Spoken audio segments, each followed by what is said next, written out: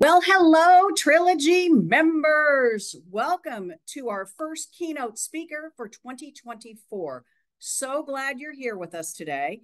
And let me get some, as I call, laundry items off my list. So, reminder to everybody who's participating today, this will be a recorded session and we will post it on MTLs shortly within a day or two after today's presentation has concluded.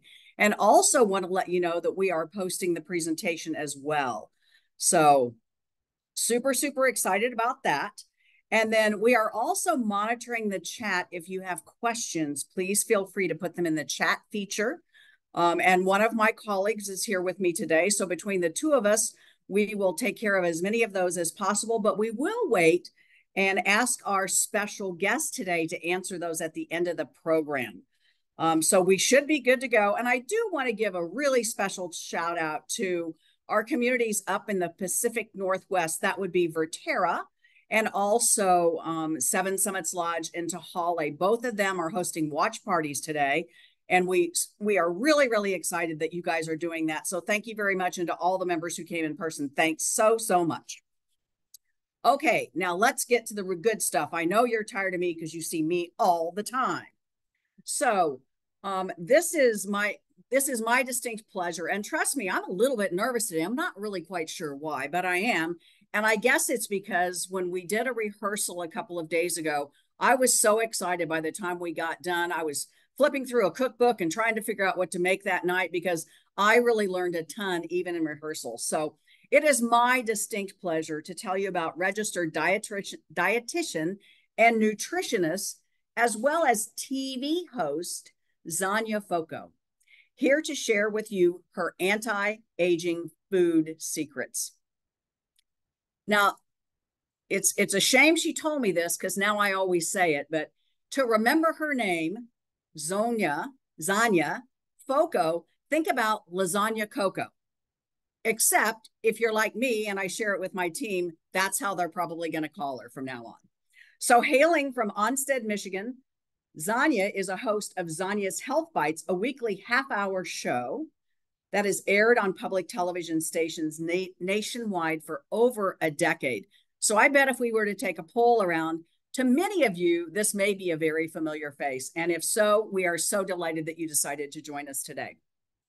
She is the author of the best-selling Lickety Split meals. And I have here, as well as there's a photo on your screen, of Eat Real cookbooks.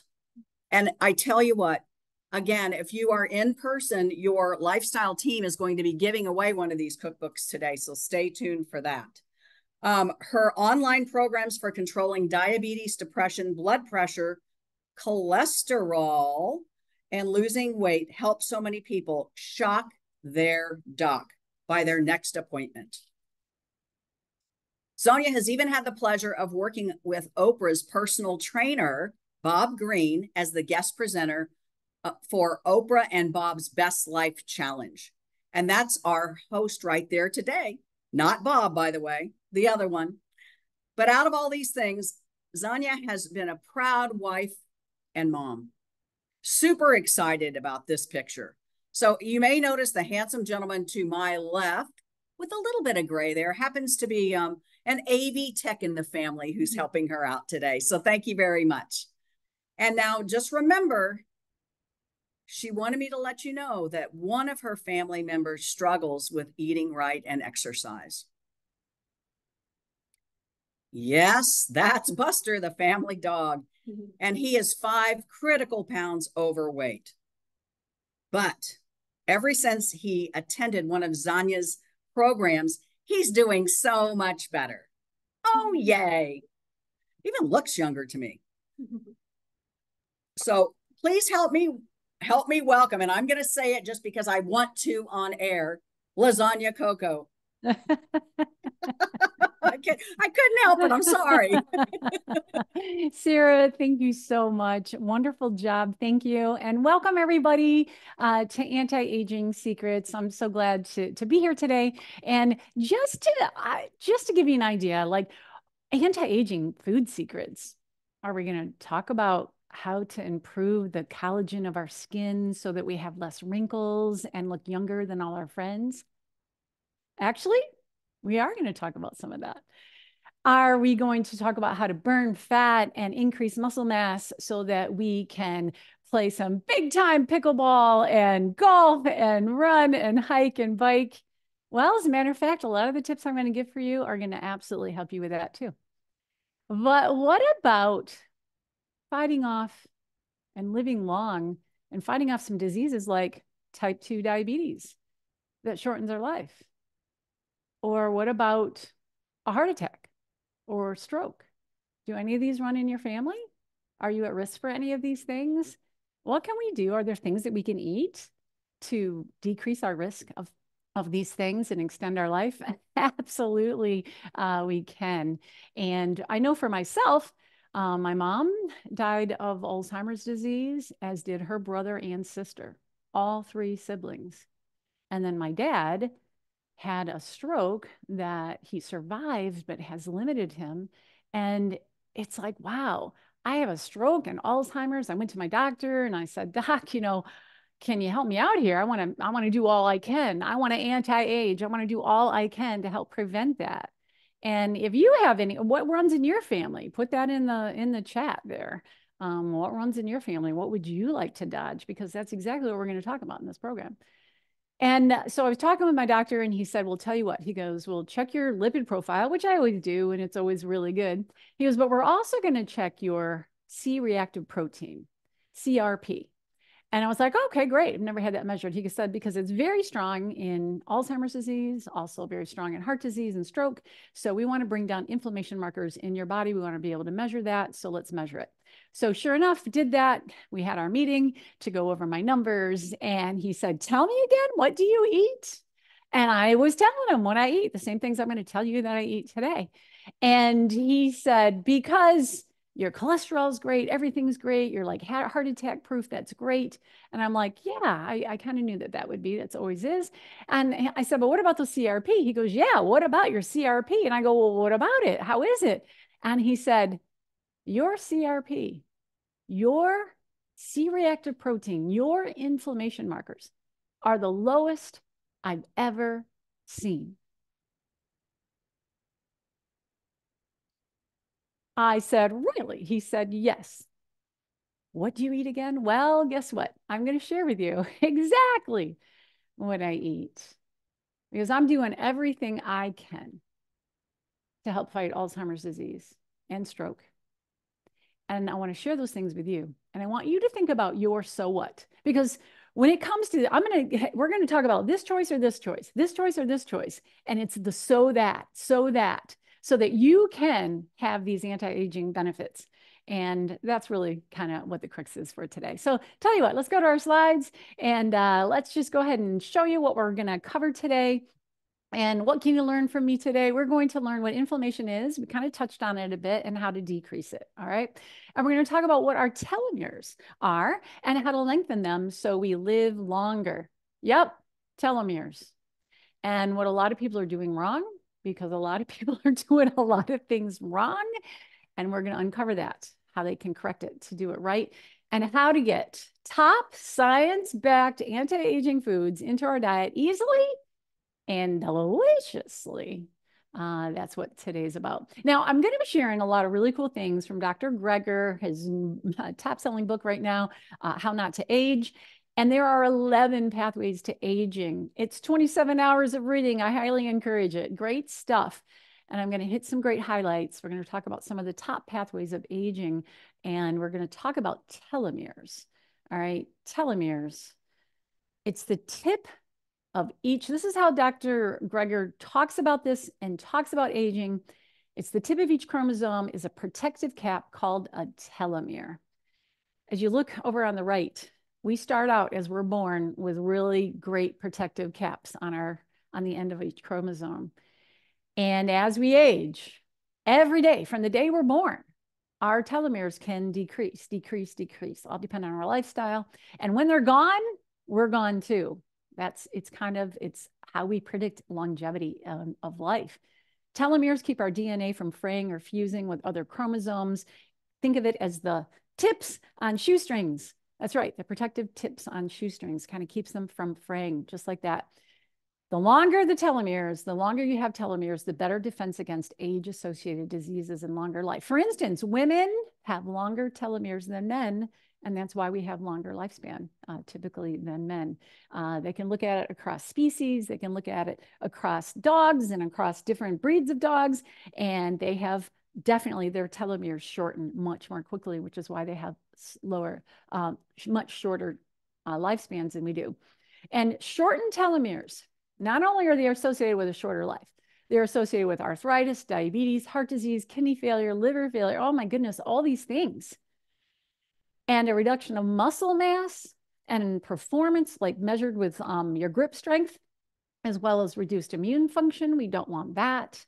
And Alzheimer's disease is one of the age-related diseases most strongly linked to short telomeres. Wow. So there's a lot of there's a lot of benefit from what we're going to talk about today, a lot that's on the line with anti-aging. Now, as you look at this, this is a Time magazine from 2004. That's 20 years ago. 20 years ago, they were talking about the surprising link between inflammation, heart attacks, cancer, and Alzheimer's disease. Yep, 20 years we've been talking about this. And I know you've heard of the word inflammation. Well, what is it really? Inflammation is like when you cut yourself and it gets kind of red, and that's inflammation. That's important. That is your inflammatory, your immune response going to redden it, fight it. And we do want to have a strong immune system. We do. Inflammation at a chronic level is very important. But when it's systemic and it's chronic and it's going all through our body, that's a problem. Telomere elongation, right? We want to keep our telomeres longer. Is possible through the constant daily fight against this inflammation, chronic inflammation throughout our body. And we can do that. Today, we're going to stop inflammaging, which is a term. It's an actual term where what we eat actually stokes the fire of inflammation in the body. And we want to douse the flames of inflammation in the body. We absolutely, definitely want to do that. Now, when you think about what do we typically eat in America? When you go to a restaurant, what's 80% of the things that are offered? What do we Americans crave and love? What has become most popular? Now, a lot of times there's healthier choices on the menu, but for the most part, this is what we see, right? And some of you look at this and go, oh, I don't eat pizza that often. Okay, maybe once a week. And you think, I don't have a hamburger that often. Okay, maybe once a week. I don't have French fries that often. Okay, maybe twice a week. And I don't have potato chips or donuts. I don't have donuts very often. Okay, maybe once a week. These, ladies and gentlemen, are all foods that stoke inflammation, except for the peanuts. The peanuts are good for you. And ketchup, I enjoy some ketchup too. But how many things are on here that fight inflammation? Do we see salmon? Salmon fights inflammation. It's not here. Do we see an orange? Do we see an apple? Do we see berries? Do we see the rainbow, the color of the rainbow, fruits and vegetables? Do we see broccoli here? Do we see the foods that absolutely science shows us elongates our telomeres and reduces it, and does so by reducing inflammation in the body? This is, you think about putting gasoline on a fire. Certain fats that we put on a fire make the flame go really bright, and some fats douse the flames of inflammation. We want to get the fats right. So it's not just the fats here. It's not just the refined flours and the sugars here. It's the fact that there's a lack of nutrients here too from a lack of fruits and vegetables. So that's a pretty big deal. So what's next? I wanted to share, I told you that I was going to share, what are people doing wrong? And even people that think they're eating healthy, you take a look at this and you think, this looks like a pretty darn good day. I mean, you've got your cereal, and yes, it's shredded wheat. Look at that. And so what? I got the frosted kind because, it's just a little bit of sugar, isn't it? Can't eat them without it. Well, there's a lot of sugar that they put on that, and you can sweeten it just with fruit, actually. But you've got some sugar from there. You don't have a whole fruit serving from those berries. But then you look at that sandwich and you go, wow, that sandwich looks really good. And it's even got lettuce and tomato on it and whole wheat bread. Look at that. And lean turkey meat. And yeah, a slice of cheese, that looks pretty fine, doesn't it? And then a granola bar. I mean, you know, you got to have a snack. You're out golfing, got to have something to get through the afternoon. And then you have this perfect dinner, totally perfect dinner. Come on, there's nothing wrong with that. Might be a little boring, but there's nothing wrong with it. And then you think, look, I've been good all day. I've been so good, right? So I have some ice cream. In general, you look at that and think it's not too bad of a day. And you think, does this inflammation?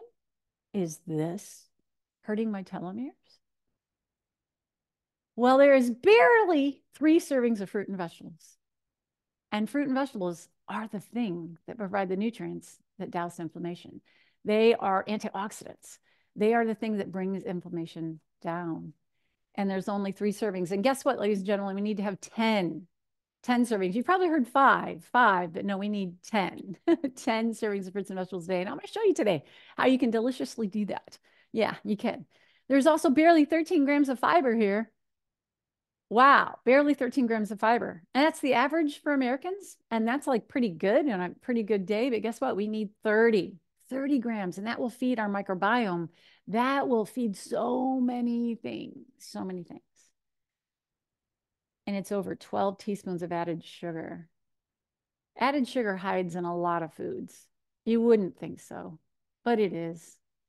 And fat and sugar is very pro-inflammatory. In fact, the American Heart Association is so concerned about that. Americans consume 22 teaspoons of added sugar a day, and they are really want us to get that under control. American Heart Association's safe daily limit is 6 teaspoons for women, 9 for men. Not fair that men get more, but they do, and 3 to 6 teaspoons for children. That we can have some added sugar. We don't have to have, it doesn't have to be 0, but 22 teaspoons on average is a lot. So you look at that difference.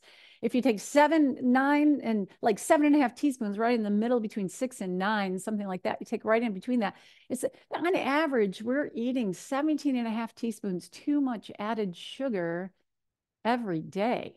That's right about 1/3 of a cup. 1/3 of a cup. Wow. Think about that on Monday, on Tuesday, on Wednesday, and Thursday, and Friday that we're eating this much sugar and we don't really realize it. And is that dousing the flames of inflammation? It adds up to 10 cups every month. That's what, 120 cups every year. And our organs are not designed to process this much sugar. So you think about type 2 diabetes, you think about heart disease and stroke and Alzheimer's disease, very much so related to so many things. So yeah, sugar. And I'm going to be talking about simple ways to decrease sugar so that we can help our aging and slow the aging and help our telomeres. As we look at this, added sugar, we don't even have to get rid of it. We just have to moderate it. We just got to get it down to that 6 to 9 teaspoons a day, right? And the laboratory results will improve within days, really, or within weeks. And that's good news. And it's not as hard as you think. It's not as hard as you think. Okay, I think it's time for us to play a game. And so here's the thing. When you look down at the bottom of your screen, I think it's at the bottom. Maybe it's at the top. I don't know where, but chat. Look for the chat button and click on the chat button and you'll see your box come up and we're going to use that. Now there's the Q&A box. And if you ever have a question, put it in the Q&A box because I'm going to answer questions at the end. Sarah's going to feed them to me at the end. Okay. So put your questions in the Q&A box. Got that? Questions in the Q&A box and put your chat. Right now, what I'm going to do is we're going to play a game, and the game is called Name That Food. Yep, name that food. And so when you think of the food, you're going to type it in the chat. So here's how it goes. Say it with me. Name that food. A 32-ounce bottle of what has 52 grams of sugar, which is the same amount of sugar as in 5 Reese's peanut butter cups. Oh my goodness, look at it coming in. Ketchup was one of them.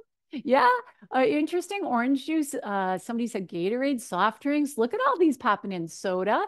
Okay, soda is a good guess, but soda is not the right answer. Coke or Pepsi or Mountain Dew, any of those would be the equivalent of right at 9 to 10 Reese's peanut butter cups. That's right. So no, it's something less than Coke or Pepsi.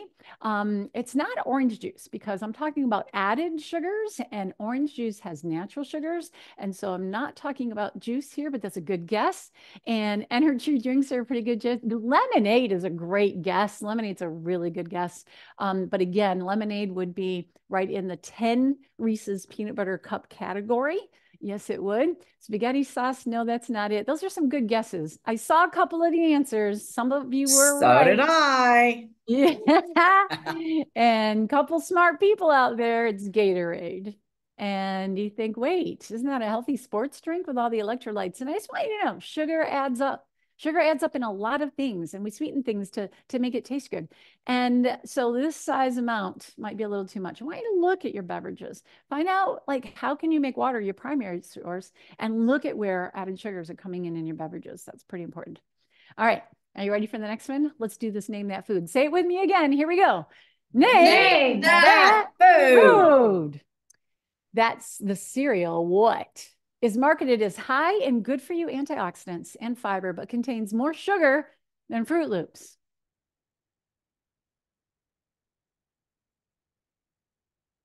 Put in the guesses. Granola is a good guess. Cheerios, Cheerios is not the right answer. Raisin Bran, another really good guess. Frosted shredded wheat, no, it's not quite this high. And Raisin Bran is close, but not quite that high. Some oatmeals could be that high. I suppose Honey Bunches of Oats might be that high, but really none of them are quite as high as this one. Those are all good guesses. Special K, that's not, Special K isn't quite that high. Some good guesses. But the answer is, are you ready? Smart Start? Original antioxidants? But Zonya, didn't you tell me that antioxidants are good? Well, they really want you to buy their cereal, don't they? But they put a lot of sugar in there because this is really a grown-up kid cereal with adult marketing on it to make you think it's good for you. So don't be duped. Don't have tricked written across your forehead. Read your labels, and you will see added sugars. Added sugars are an amazing new thing that they put on the labels so that you can tell the difference from fruit that might be added from the raisins, because we don't care about the natural sugar occurring from raisins. We care about added sugars. Added sugars are always there. So definitely look for that. All right, we're going to do one more. Are you ready? Say it with me. Name that food. Very good. According to brain imaging, what is as addictive as cocaine? Look at that. Got a lot of right answers coming in. Yep. Flour. You know, the answer is, there are some good guesses. Flour, refined flours can be very addictive too as well. But we do know sugar, and when you combine it with flour and you combine it with fat, oh my goodness, can be really, really addictive. But sugar, we know we can measure the pleasure pathways of the brain through MRI imaging, and we can see it light up, very similar to when someone uses cocaine. So it is very addictive. So if any of you have ever like, I can't stop eating cookies, I can't stop eating candy, I can't stop eating certain things, it's like I crave them, it's not your fault. We understand. Sugar is addictive. Take a deep breath. Reconstruct your home. Figure out a way to make the environment conducive for success. Realize that sugar is not your friend, and make your environment conducive for success. In fact, I'm going to teach you how to get through this. And fruit is a really, it's loaded with antioxidants. It's loaded with potassium, vitamins, minerals, hydration. It fills you up, single servings, fiber. The magnesium satisfies the sweet craving. In fact, let me just share with you a little bit. I was working with a woman one time, and she said, Zonya, she said, I get terrible sweet cravings. And she said, I have a perfect breakfast, perfect lunch, but every afternoon, I can't help it. I go to my snack cupboard and I eat, like, sweets and things that are there. Well, if they weren't there, they might be a little less tempting. But anyway, she eats them, these sweets, she has to have these sweets. And then, she said, otherwise, I have a perfect dinner. Everything's perfect. I don't snack after dinner, but that is keeping me from my health goals. That is keeping me from managing my blood sugar as good as I can. It's managing my weight, all of that. It's all about these sweet cravings. How do I get rid of them? And I asked her, I said, so in a day, I said, how many pieces of fruit do you eat? And she goes, fruit? She goes, isn't that high in sugar? I said, well, it's high in antioxidants. It's high in fiber. It's high in hydration.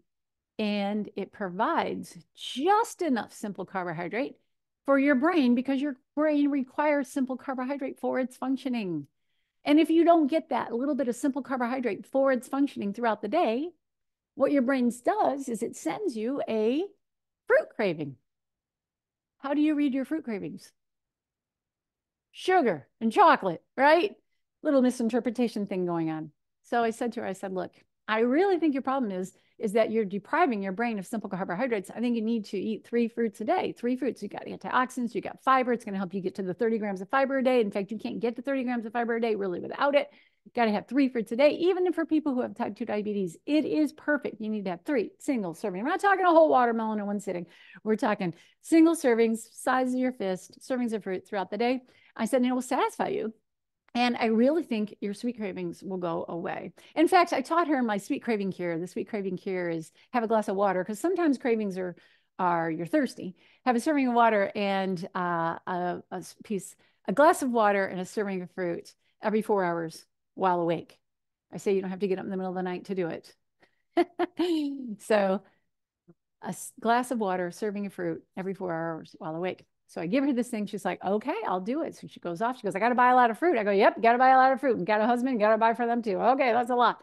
Anyway, she comes back after 2 weeks. I said, so how was your sweet cravings? And she said, huh. So I didn't have a 1.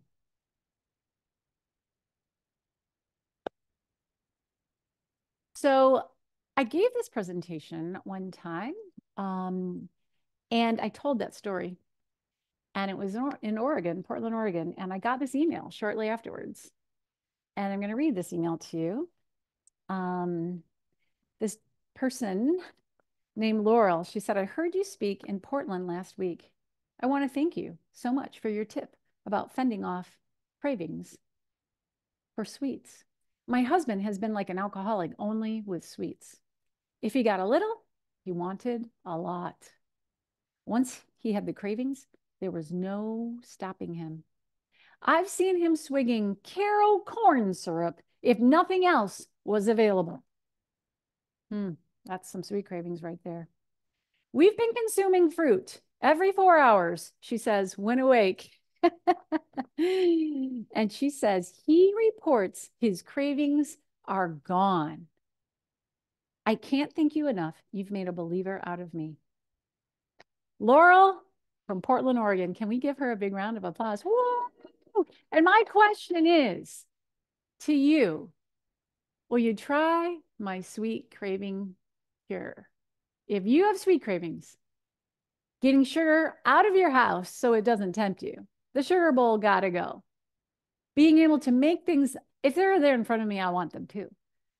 Getting them away, but making fruit be your dessert. It's amazing how you can let fruit be your dessert.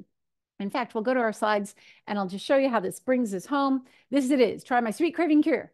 And I'm asking you, will you? This is homework assignment number 1. 1 glass of water and a fruit serving every 4 hours while awake. No more sweet cravings.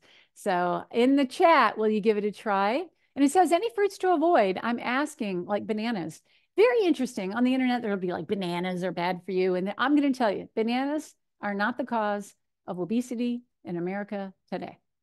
So no, you don't have to avoid bananas. I enjoy bananas, but here's what you do need to know. 1 banana is equal to 2 fruits. It's equal to 2 apples or 2 oranges. And it's because it has less water content and there's just a lot more to it. So when you eat it, it's twice as many calories.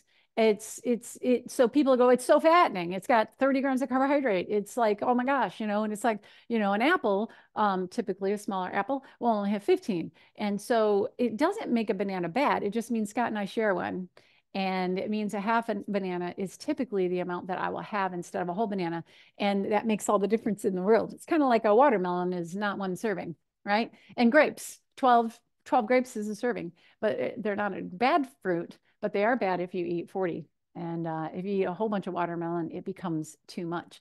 But remember that the fiber, the antioxidants, they're so much good. You can never rate a food simply by one thing, like an egg. Oh, it's bad for you because it has cholesterol. Well, it's got so many other good things for it too. So you want to make sure that when you evaluate a food that you're looking at not just one thing. And a banana, people are looking at that one thing. Now, some people will go, well, there's a lot more sugar content in a ripe banana than a green, green yellow banana. And we're splitting hairs here, really. Yeah, okay, maybe a little bit more, but it's not the cause of obesity in America today. Processed foods are the cause of obesity in America today. And if I had one thing to tell you, it would be eat real food. Eat real.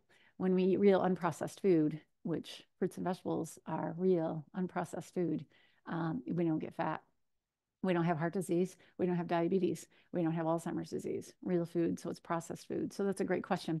Other questions? I know that I'll let Sarah, I'm not going to look too much at the chat right now, but Sarah will be helping me get those all nice and organized for our last 15 minutes together.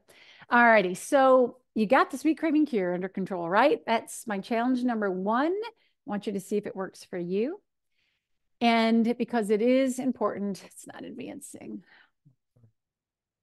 So let me get to the crux of the foods that are the main dietary drivers of telomere length. The goal is the goal is to combat oxidative stress and inflammation. So what are those foods? Zonya, you tell me, what are those foods? Okay, I'm going to tell you. I'm going to list them all for you right here. The telomere loss, the foods that are related to telomere loss is added sugar. We just addressed that. Desserts and beverages use fruit instead. Wrong fats. We eat a lot of deep fried foods. We eat a lot of processed foods. The fats that they use to make baked cookies and baked goods and donuts and those fats, some people call them seed oils, the industrial strength oils that they use in crackers and cookies and processed foods. They're just really wrong fats. And fatty beef and cheese, okay, I'm gonna say, and not enough fish and poultry, lean poultry. A lot of people are eating enough poultry though. And processed meats, bacon, ham, hot dogs, lunch meat. I know a lot of you liked me until now. Don't tell me I have to give up bacon. What are you talking about? Now, my mom had bacon once a week, every Sunday. And I have worked hard to find wonderful Sunday things instead of bacon. And there are so many wonderful Sunday things instead of bacon. You really don't have to have bacon that often, I'm just going to say. And ham and hot dogs, processed meats. Let me take a look at what's telomere lengthening. Well, fruits, like we just talked about. Leafy greens. We're going to talk about leafy greens and how important they are. Not just a small bowl, but a big bowl every single day is absolutely, beyond a shadow of a doubt. You look at the blue zones, the people who live to 100 years of age, people who, it's like leafy greens and vegetables, and they eat sweet potatoes. I mean, sweet potatoes and beans, legumes, which are pinto beans, kidney beans, garbanzo beans, linked to longevity. Don't listen to what's on the internet about beans have lectins and are bad for you. Well, if you eat them raw, but they're cooked, you always eat them cooked, and they have no lectins. So I don't know what they're talking about. They are absolutely linked to the longest lived people of the world and absolutely linked to telomere lengthening. Nuts, seeds, and flax. We're going to talk about flaxseed and delicious ways to use it, and nuts, and all foods high in antioxidants, and making sure you get 30 grams of fiber a day. Making sure you get 30 grams of fiber a day. So key and so important. So as you look at this, you might think, how can I make vegetables and leafy greens be tasty and delicious? Well, have no fear. That's why I'm here. But before I do that, let's play a little true or false game, shall we? Now I want you to hover over your chat and I want you to type in T or F, all right, over the chat. Here we go. Are you ready? True or false? Here we go. Studies show 1 tablespoon of ground flaxseed a day reduces blood pressure and cholesterol levels. Well, that'll help us anti-age if we can improve those 2 things. And I got some truths. You are smart. And so I try to eat 1 or 2 tablespoons a day, but at least 1 tablespoon a day. It's absolutely true. And you can add it to so many different foods. I add it to my oatmeal every single time. I add it to every baked good that I make. I add it to applesauce, add it to so many things. Yogurt, definitely. And that's what I buy it. You can buy it whole seeds and grind them yourself, or you can buy it already ground. Just keep it airtight and in like your fridge or freezer, and it will last and not, age and oxidize or age. Some of you are looking at it going, yeah, but Zonya, okay, I'll eat it, but can I put it in cookies? And as a matter of fact, you can. And I'm going to show you how to make chocolate, the most amazing, delicious chocolate. And by the way, that's an anti-aging food right there. Go through cans and cans and cans of these at our house. And it's an anti-aging food. It's 100% cacao, and you can make the most delicious muffins and cookies and breads. And just, we love it. I add a tablespoon to my oatmeal, along with a tablespoon of flaxseed to my oatmeal, chocolate oatmeal. Why not? It's a wonderful food. So these cookies right here, these chocolate bliss breakfast cookies, I would like to make for you and show you how easy they are. You have the recipe, and this is how they come together so easily. You just mash a banana. Now, this one recipe will make 15. We'll serve 15. So you're starting out with just a banana right off the get-go, and then we're adding in applesauce. Half a cup of that. And then next up is going to be a cup of peanut butter. Yep, cup of peanut butter going in there. And that's the only fat. There's no 2 sticks of butter going in this. No, none of that. We are using good, healthy, whole food fats. And then we've got oats, a half a cup of those, and a quarter cup of flaxseed goes in there. And then a quarter cup of cocoa powder. And then, now this is a quarter cup of sugar. You could use brown sugar, but this is coconut sugar. Yep, take a look. Coconut sugar, that's what this is.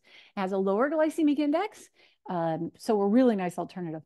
And then a teaspoon of baking powder, and then a teaspoon of vanilla extract. And you mix that up. This was not hard. Was it hard? No, this was actually kind of fun.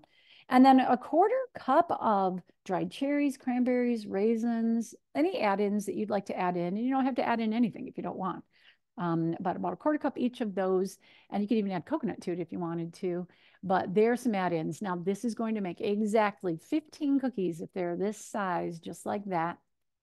And yeah, there they are. Some pretty good looking. Let me tell you, 15 total.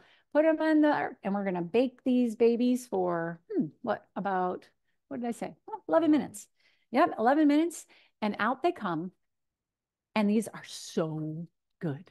Oh my gosh. Oh my goodness. You just wouldn't believe how good they are. And in fact, I have some right here. And it is true, my AV man doubles as my baker today. Thank you, honey. Yes, you deserve to have one. Yes, you do, honey. And yes, that's my husband and my AV man, Scott Foco. Big round of applause for Mr. Scott. Everything's going pretty good. Oh, yeah. And he's, yeah, he's all those things. Wind beneath my wings, all that stuff. Okay. So do you want me to try one for you? Do you want me to? Say yes. Mm, mm, mm. Oh my gosh. Okay. Chocolate, happiness, amazement. They are crazy good. These are so, mm. You're like, these are healthy? You can make these for your children and your grandchildren. They can absolutely replace the cookie recipes that are loaded with all that stuff. They are plenty sweet enough. The applesauce, the bananas, and a little bit of either brown sugar or coconut sugar, absolutely delicious. So I could totally keep eating that cookie. So good. Got the idea? So that's your second homework assignment. Didn't know you were going to have homework assignments, did you? Yep, you got to bake those. You got to make them and tell me what you think. That's right. All right, so back to this. There's those cookies. So let's do another true false, shall we? We can't live by cookies alone, can we? Although we could try to live by cookies alone. Remember I mentioned leafy greens? Yeah, let's talk about this, true or false. What do you think? Eating a serving of kale daily was associated with elongating telomeres in as little as 5 days. True. You're a smart group. You are a smart group. And it's true. You guys, it's true. We absolutely are seeing that kale fights cancer. Kale does so many things for us, and we just got to learn how to like it. And so today I'm going to show you how to massage kale. First of all, how many of you know how to massage kale? Do you? Do you know? Do you know what the benefit of massaging kale is? It makes it taste delicious, and it softens it. It gets rid of the bitterness, and it tenderizes it. So let me just show you this very simple recipe that uses a tablespoon of olive oil, and it uses lemon juice as the acid, one of the acids. Lemon juice is the acid is going to break it down, but you're also going to add balsamic vinegar to this too, and a little bit of salt. And don't omit the salt. Leave the salt. It will not be too much salt. And you start massaging this. Yep. You massage it. And what's going to happen? You do this for a full minute. And what's going to happen is you're going to get the oil and the acid and the salt into each and every leaf. And it's going to tenderize it. And it's going to make it taste amazingly delicious. Let me tell you, really delicious. And then now that it's all tenderized and it's bright green and softened, and then you add the toppings. And this is what restaurants do to make their kale salad so much better. You think, why is their kale so good? Because you just can't get dressing on every leaf. And this way it turns out really great. Now, I gave this presentation. I was hired to present in a booth and get people to come into my booth. And I was like, okay, yeah, I can get people to come into the booth, no problem. And so I had a little microphone and I said, in 5 minutes, I'm going to be making the most amazing massage kale salad. We're going to turn tough and tasteless kale into the most delicious salad you've ever had. And a guy in the back goes, it can't be done. Like, who is this heckler? And I hope he leaves. So then it was 1 minute to go. I said, 1 minute to go. I'm going to make the most delicious massage kale salad. I'm going to turn tough and tasteless bitter kale into the most tender, delicious, satisfying salad. And he goes, it can't be done. So I did this. I presented, I showed how to do it. I made the salad, I divvied it up, and I portioned it out. And I had a mom with her, I think, 13-year-old son there. And whoops, Scott. Oh, okay. There's a really relevant question that I want to ask. One of the questions was, should the kale be organic? Oh, it's a great question. Yeah, the kale it's any leafy greens. It is ideal if it's organic.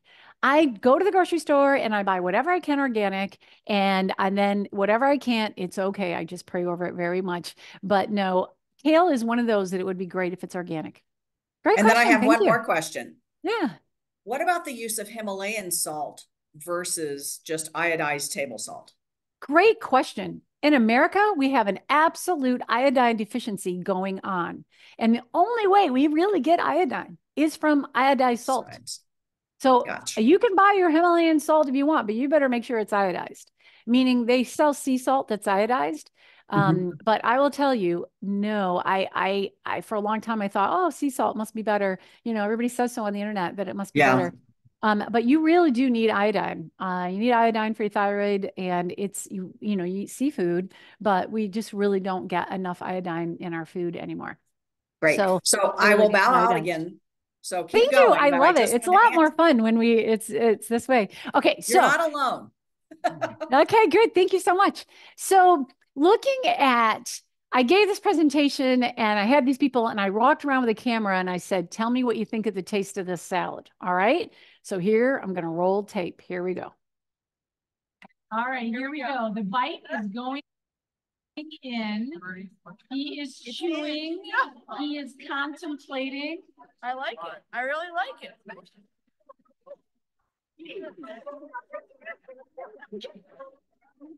That's good news. I do like it, and I mostly taste cranberry parmesan. Like I feel the texture of the kale, but I feel like I love the texture. Yeah, the texture. I love the texture. I've never eaten kale before. You have never eaten kale before? No, it's good. My daughter asked her.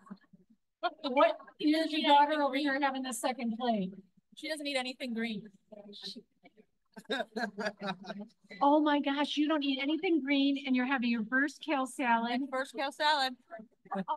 This is Mick, who said repetitively, it can't be done. Plate's almost empty.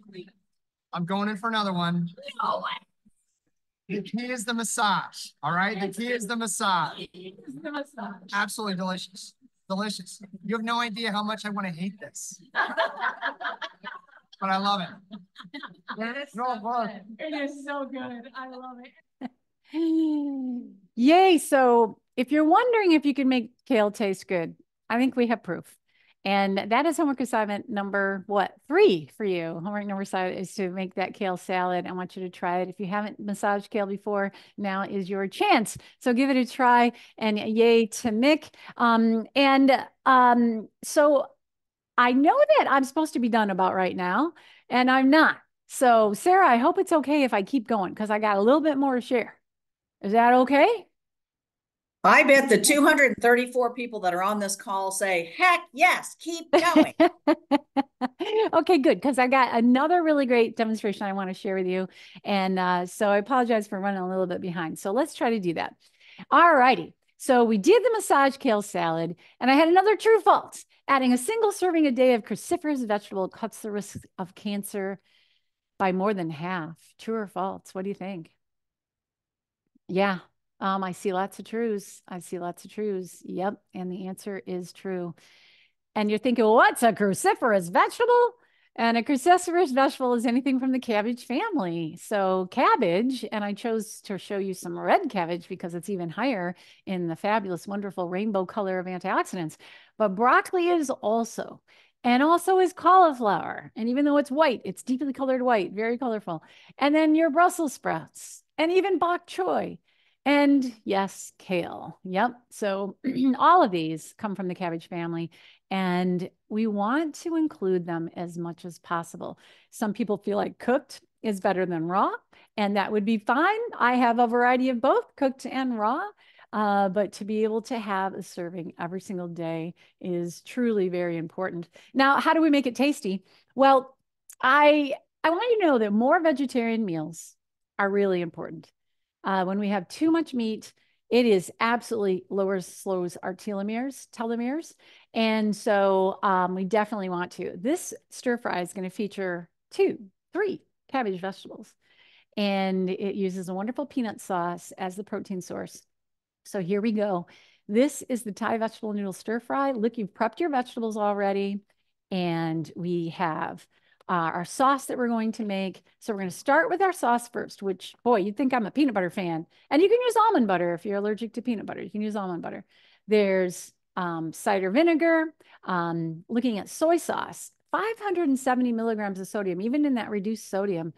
Amino acids, liquid aminos. Look at this, is 310, that's lower. And then this coconut these coconut aminos are down to 270 milligrams of sodium. So yes, we want to eat less sodium. That also is very important for health. And so I went with that. Instead, I went with a tablespoon of sesame oil that gives a wonderful, great flavor, and just a tablespoon of honey. This is going to serve 6 people. And then you've got some crushed red pepper and black pepper, and then garlic. Garlic is another anti-aging nutrient, and ginger. And I'm using frozen. I keep this in my freezer, and it grates very easily. I don't even skin it. I don't bother to take the rind off. Doesn't matter. And I've got my nice fresh ginger, and I'm going to put that frozen ginger right back in the bag, and I'm going to freeze it again. So it stays frozen. It never thaws out. And that way it never grows hair. And I always have fresh ginger root all the time. So here we go. We mixed it up. So add a little bit of water to loosen it up a little bit. So it'll be perfect for a sauce for us. And then we're going to boil up some spaghetti. I'm using a whole grain spaghetti. Now, everybody says spaghetti is fattening. Well, not the first cup. We eat too much. So there's only 3 ounces of spaghetti I'm boiling. And the ratio is a fabulous ratio of carbs to vegetables. And this is how you eat pasta without it being fattening. I know we all think we have to give up all carbs. No, you don't. You don't have to give up all grains.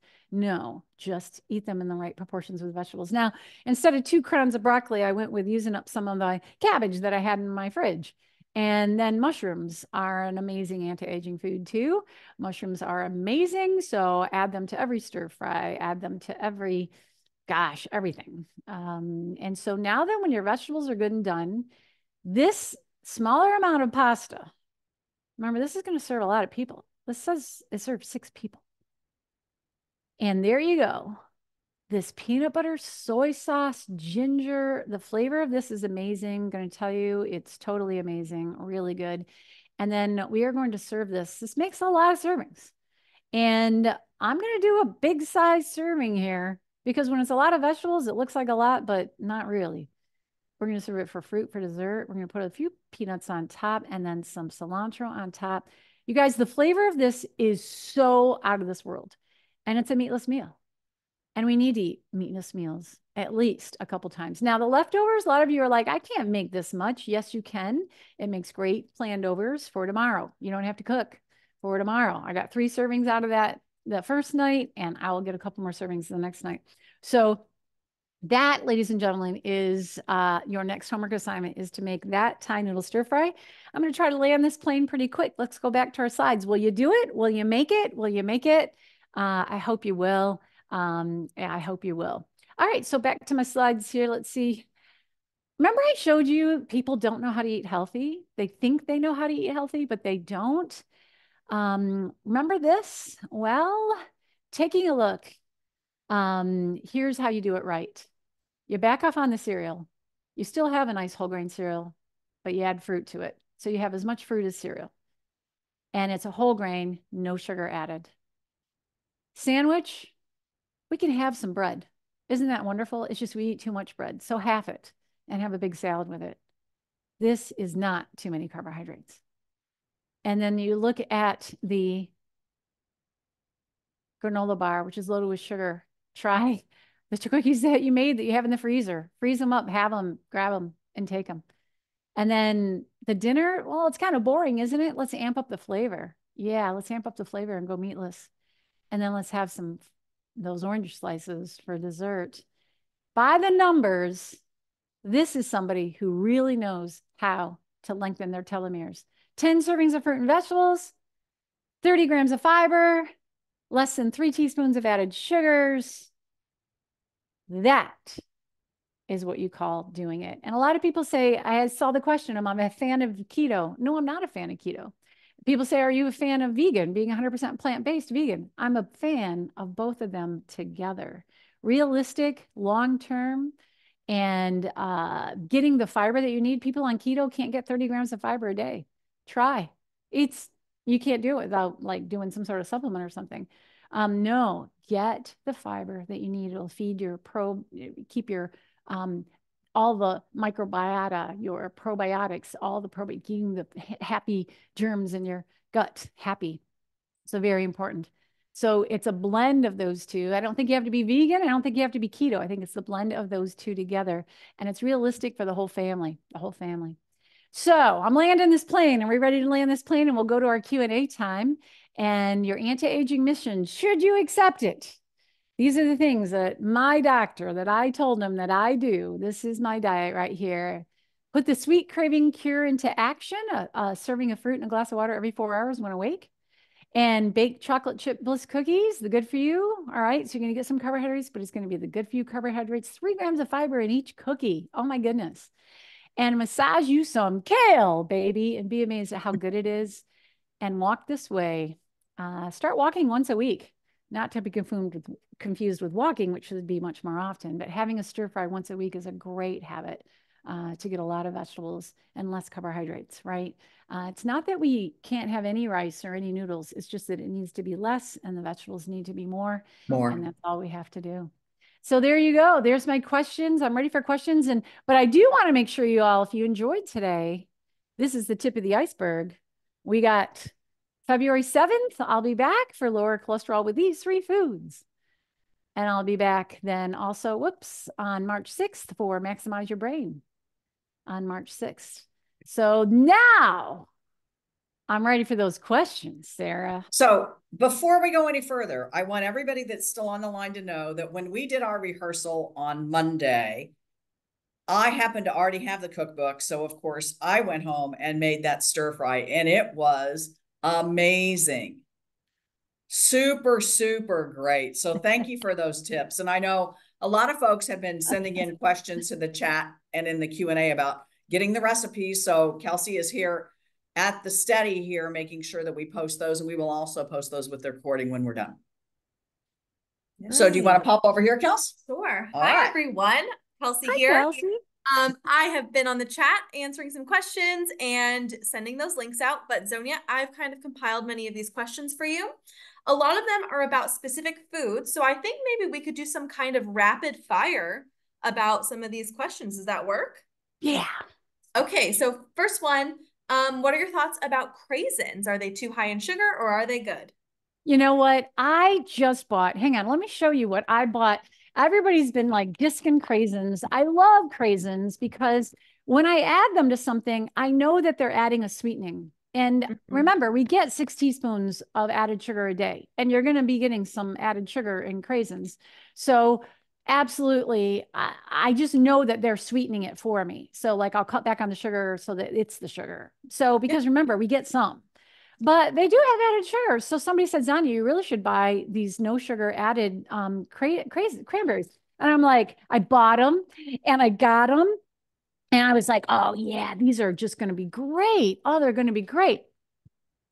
Man, they're not sweet, but they're delightful in their own. They are tart. They're cranberries. And they give you so much of all the wonderful antioxidants that slow free radical damage in your body. And they are so amazing. So I'm adding these all over the place, but I know that they're not going to sweeten something like craisins will. So there's my answer about that. Look for these if you want. And these are from Wisconsin.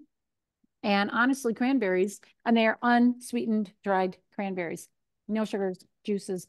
You can also find them sweetened with apple juice if you feel better about that. They'll still have the same amount of calories, but it won't be technically an added sugar. So great question. Thank you. Next.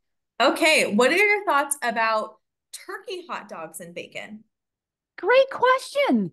They still are processed with sodium nitrates.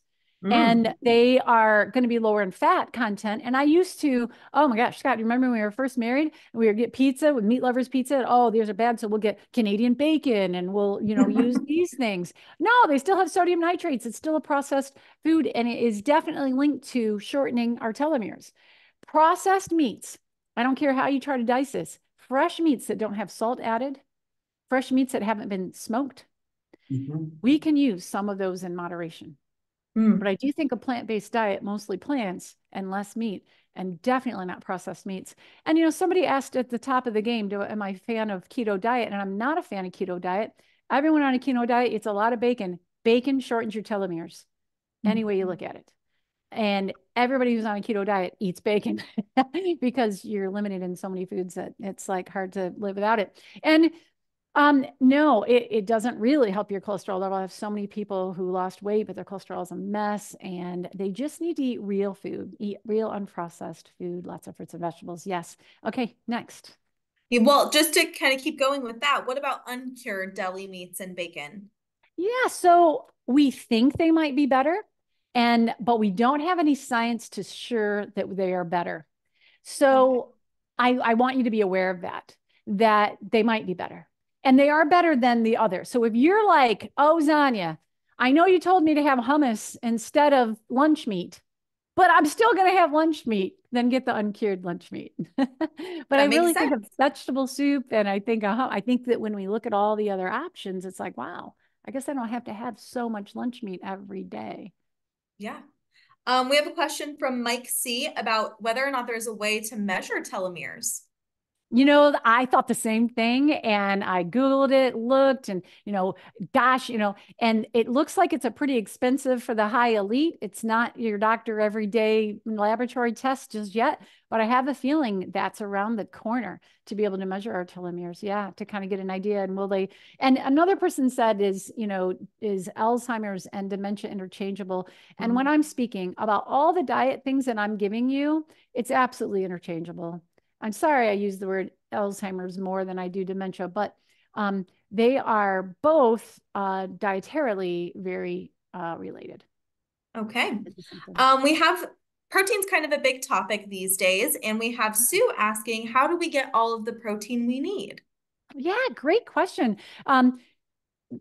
a lot of people feel like, well, plants don't give you any protein, but yes, they do. They absolutely do. And we tend to discredit plants. We tend to discredit that stir fry, the amount of protein that's contributed from the vegetables and the amount of protein that's contributed from the grain and from the peanuts. And the peanuts are a legume. And for people who want to be 100% plant-based, you just got to have 3 legumes every day and you will get all the protein you need. 3 legumes every day. So a legume would be peanuts or pinto beans, kidney beans, garbanzo beans, hummus, 3 servings a day. And you'll get the protein you need without cheese, without milk, without fish, without. I tend to be more of a Mediterranean diet person. I like to include some meat, but in what I call condiment proportions, much smaller. You only need 45 to 55 grams of protein a day. And a lot of people will say, no, you need 80 grams of protein a day. And when you read Dr. Greger's book about how not to age, too much protein ages you. Mm-hmm. Okay. Eating too much protein. So don't be on this, I got to eat protein, I got to eat protein. It sounds really sexy. It sounds like it's going to put muscle on us, but it's only going to put muscle on it if you're doing the work in the gym. It won't do anything for you if you're not. It's only if you're doing work in the gym, and it's only if you have carbohydrates to burn in the gym. And burning protein as fuel doesn't put protein on you. Having extra protein to lay down is what does it. But it doesn't require 80 grams. 80 grams to a point, too much protein shortens our telomeres. It becomes aging. So there's a lot of value to knowing. And there's a great documentary called The Game Changers. And it has Arnold Schwarzenegger and him saying, I used to eat all this meat and protein, and it's really hurt my health. And you really are not supposed to eat so much. And a vegan lifestyle, how vegan athletes have the competitive advantage over meat, animal food consuming athletes. So a vegan diet, you wouldn't think would have enough protein for an athlete, and it absolutely does. So it has to be well selected, 3 legumes a day, but absolutely can. So I hope that answers. I like to enjoy some protein, not every day, but I absolutely have fish, 4 ounces raw, cooks down to 3 ounces cooked.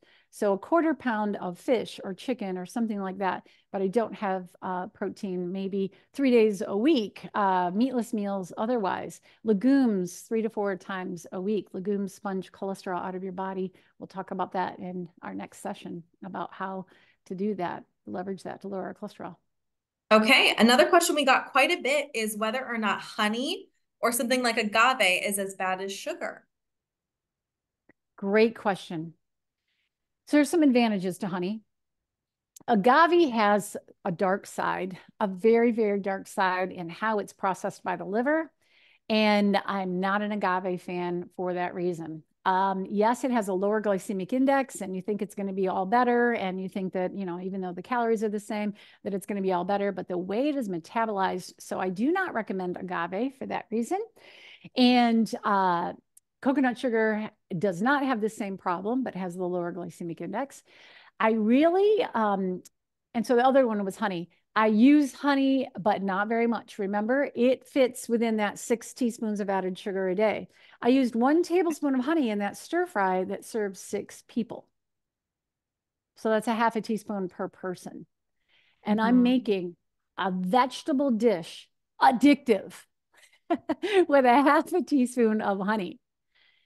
And locally sourced honey that you don't treat, but it gets kind of warm in your stir fry. But locally sourced honey delivers some amazing benefit for what scientifically we can see for fighting seasonal allergies. It's actually medicinal food, that honey, local sourced honey. So I do think honey has a place in the diet for sure. Okay. Another very common question we got is what to do if we can't have peanut butter, or if there's some kind of alternative that you would recommend for both the cookies and the stir fry. Yes, I briefly mentioned it really quick, and that's almond butter. And there's also, if you can't have almonds, then there is sun butter, which is from sunflower seeds. And they absolutely work in both those recipes, muchacho, perfectly. So you can interchange that very much. So it's kind of pricey. Almond butter is kind of pricey compared to peanut butter, but big deal. Next. Yeah. Okay, I'm going to do 2 true or falses for you. So True or false, is rotisserie chicken okay, or is it considered a processed meat? Yeah, great question. Wow, big exposés on those rotisserie chickens. You're looking at the ingredients and the injecting it and then the sodium content of it. And I know the convenience. I know the convenience. But there's also the problem that they put them in that plastic thing and that's supposed to be heat okay. But do you know how much plastic is in our water when we use bottled plastic water, let alone in a heat rotisserie, that the heat and the plastic that's getting, we are eating like a credit card worth of plastic every however many months. It's ridiculous. And plastics are definitely a problem in our health. So we definitely, I would, I have a recipe for, and I can send you the link for it. It is that you take chicken breasts and a few spices, put it in your crock pot, cook it for 4 hours, shred it, put it in your refrigerator. You have shredded chicken ready to go for lunch meat, for topping a salad, for adding to whatever you would use the rotisserie chicken for. And it is so much easier and is absolutely skips all the problems that we could be talking about. So I'm not really a fan of that, even though occasionally, I guess not. There's a big write-up in Consumer Reports, all the different rotisserie chickens from Costco to different places, and really, none of them are great. Yeah, none of them are great. But is it a processed meat? It doesn't have sodium nitrate. It's not processed. It's just highly sodium. Yeah. Gotcha. All right. True or false, is salad in a bag considered a processed food? Great question. I really should use the word ultra processed. Like you take corn and you put it in a bag and freeze it. They process that, but it's just corn in a bag frozen. My refrigerators, I use that, right? Yeah. Canned tomatoes, they processed it, but it's just tomatoes and maybe salt or not salt. And I'm like, I use that. So ultra processed foods, where they've actually stripped it and taken something bad has been, some good has been taken out and bad has been added in. That's what we want to avoid with processing, which processed meats, they have added in something bad. So processed meats, think about it. They've added in something bad. Now, sometimes you can buy sausage. All they did was add spices to it. That's okay. You can take ground turkey and add spices to it, and that's okay. But processing of sodium nitrates and things that you can't read, right? Not real foods. What was the other question in there? A bag of lettuce. The original question was a bag of lettuce. I buy a thing of lettuce organic, tub already washed, ready to go. Scott, if you want to get that out and I'll show it to them. Bagged lettuce may have some preservatives added to it, but it will say so. And, and this is, Scott and I, we're only 2 people and we will absolutely consume this in 5 days? Yep. We'll eat that in 5 days. And the way that we help it stay long is we put this paper towel in there. It's a paper towel and that's absorbing moisture. And that is what helps it last. It's a great trick. Love that we're in your kitchen. Thank you. Thank you. Yes. Are there any fruits and people should avoid? One question was specifically about pineapples. And of course the banana question we already had. But is there any fruits that you would, suggest people avoid? Great question. Every fruit that maybe get on the avoid list, like mangoes, can have a quicker impact of blood sugar for some people who have type 2 diabetes. So mangoes might be problematic for some people. However, Dr. Greger in his book talks about how they're incredibly high in something called spermidine. I know, no, it has nothing to do with that other word. But spermidine, which is absolutely related to autophagy, which autophagy is cellular cleaning, which is actually very important in the anti-aging, another one of his 11 pathways. And so autophagy is really great, and mangoes offer that. So everything has kind of and it's really the amount you eat. I mean, you're not going to get a big blood sugar rise if you don't eat a whole lot of mango at one time. So it's like, okay, yeah, maybe mangoes. Raisins, dried fruit. People go, dried fruit are bad for you. Well, if they have added sugars, yes. I know that cherries, I like to buy dried cherries. I like to buy them without added sugars, but they do taste better with some added sugar. That's up to you. They taste more like cherries with added sugar. And I just know that's part of my 6 teaspoons of sugar a day, you know, if I'm going to use that. So fruit, if it's real food, it's really not bad for you. If it's highly ultra processed, and if it was made in a plant, if it's a plant, it's good for you. If it's made in a plant, it probably isn't. So pretty much all fruits, you know, there's a lot of controversy about coconut. Unsweetened coconut is an amazing food. It's amazing food. I add it to a lot of things. It has a high saturated fat content, but you can never base a food on one thing. And we've made that mistake in the past before. Coconut, high in saturated fat, bad. Well, wait a minute. It's got all these other great things going for it. So when you look at everything about it, really food delivers lots of things that way. Yeah. We still have a bunch of questions, but I think one that I've seen a couple of times is your thoughts on dairy. Great question. I believe that when you test dairy for inflammation, it's not inflammatory unless you're a person who's allergic to it. So it scores low. Like when you look at the tests for pro-inflammatory foods, dairy isn't inflammatory unless you're allergic to it. And some people are allergic to it. It's phlegm producing for them. They might get a little phlegmy if they have a little too much dairy. I'm one of those such people, and I have to avoid dairy for the most part. I can have a little bit of cheese here and there, but I cannot have full-on dairy a lot. I can have some yogurt, a little bit here and there, but it's inflammatory for me. And so if you continue to eat something that is inflammatory for you, it's going to raise your CRP, your C-reactive protein. It's going to raise inflammation systemically for you, and that's not going to be good and anti-aging food for you. So in general, I do choose plant milks instead of dairy milk. I know that there's alternative cheeses out there, but I'm still using real cheese in small amounts. And it's hard to eat cheese in small amounts, right, honey? But we freeze it. It's in the freezer. And then we'll just use a little bit of sprinkle of cheese on something that we might need it to be on. So you can curtail your cheese eating so that's a little bit more moderate, more like the Mediterraneans do. They don't avoid it. They don't not eat it, but they also don't overdo dairy. And so I hope that answers that question. Yeah. And then I think the last one we might want to do is just reminding everyone what that max grams of sugar per day should be. And, you know, maybe some advice on if someone who's listening here today is really into it, they want to try the berry method, but they maybe have a spouse or a partner who's not so on board. What kind of advice would you give them?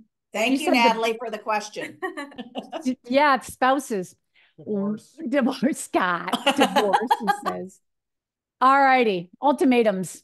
There are wonderful documentaries that husband and wives typically like to watch movies together. And I would, you know, in my marriage, you know, he gets to pick one night, I get to pick one night. He gets to pick one night, I get to pick one night. Well, you know, I'm going to pick a documentary. It's what I'm going to pick. That's what we're going to watch. We're going to learn something. And there are so many good documentaries. And I would watch The Game Changer with Arnold Schwarzenegger. He's not going to argue about Arnold, okay? And he's going to watch it. And you're going to be entertained. And you're going, oh my gosh. The other one is That Sugar Film. It is so informational, entertaining. I don't care if you're 8 years old or 80 years old, you're going to love The Sugar Film. And so those two top of the right out the get-go. And then Forks Over Knives, yeah, would be another one. So there's, I have a list on my website at Zonya.com, all my favorite documentaries, because they're so motivational. And when I meet people who are motivated and they eat right no matter what, like people die, they're at the hospital, go to the cafeteria, they make smart choices. And people are going, aren't you stressed out? Like, I'm eating all this other stuff because I'm stressed out. It's like, no, this is what I do. And like, how do they stay motivated and stay on track all the time? And I asked them, I'm like, tell me, you know, like, have you watched documentaries? They're like, yeah, I have watched documentaries. They don't realize that it's working behind and helping their motivations. And I absolutely think those documentaries really help men. I personally have also done several videos on YouTube too, that I've had people tell me, hey, my spouse is now on board because he watched that. But there's some ideas. That's what I got for spouses. It is important to both be on board. whole family. I don't believe in a keto diet because it's so extreme. Not everybody in the family is going to eat that way. Vegan diet is so extreme for everybody in the family. Not everybody's probably going to eat that way. And bringing it together, the Mediterranean diet style is doable, lasts longing, definitely great for the cholesterol, definitely great. We can definitely do it. Yep. So that's what I think. Right. Sounds good. Well, I think we're going to wrap it up today. Thank you. I love your AV guy, just always coming to hit another home run. Thanks, honey. He did pretty good. Thank you so much, Sarah. Thank you for picking me, for bringing to your keynote series. Yay, you, everybody. Yay, you, for being interested in your health. Here's to anti-aging.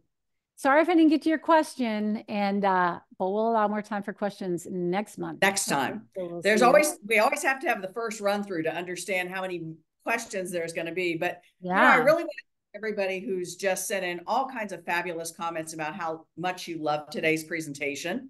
Our keynote speaker series is very, very important for us, and we are super excited. So if you'd like to tune in next time, go ahead and register on MTL for February the 7th.